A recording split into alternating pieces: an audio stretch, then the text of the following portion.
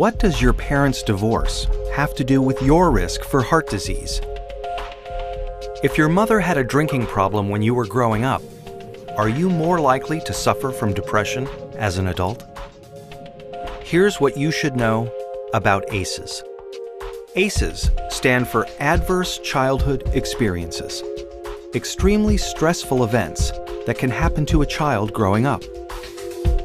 Some experiences are so stressful that they can alter brain development, as well as the immune system, increasing the risk of lifelong health and social problems in adulthood.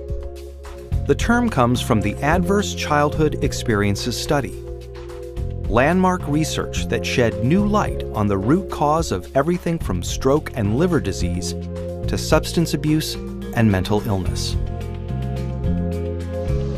In the late 1990s, an epidemiologist from the Centers for Disease Control and a preventive medicine doctor at Kaiser Permanente set out to understand the association between childhood experience and lifelong health.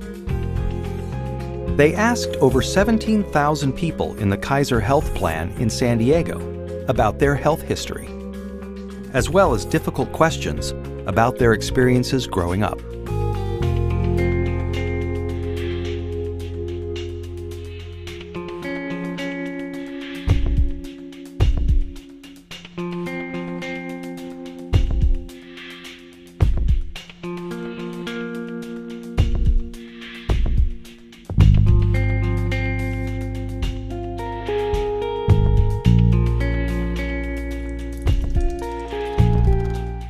Anda and Felitti tallied up 10 different kinds of adversity in this largely middle-class and college-educated population. They were stunned to see how common ACEs were.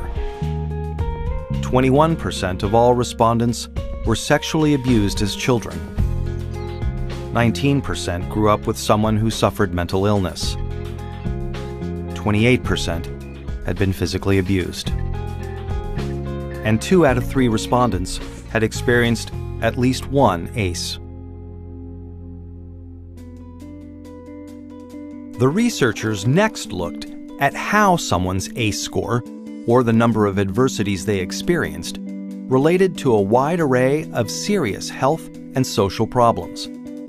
They saw that the more ACEs someone had, the greater their risk for poor outcomes compared with someone with no ACEs. Someone with an ACE score of 4 had twice the risk of heart disease and cancer. Someone with an ACE score of 5 had an 8 times greater chance of being an alcoholic. And those with an ACE score of 6 or more, on average, died 20 years earlier. With every major problem they looked at in the ACE study, the risk went up for each additional adverse experience in childhood.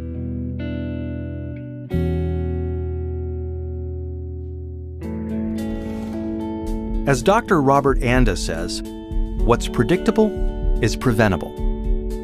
It's important to remember that ACEs are not destiny. ACEs are a tool for understanding the health of a population as a whole.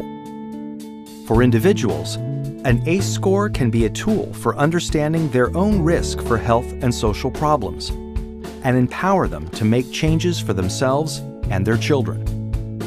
ACEs tend to get passed down from generation to generation and are common across all income levels, races, and cultures.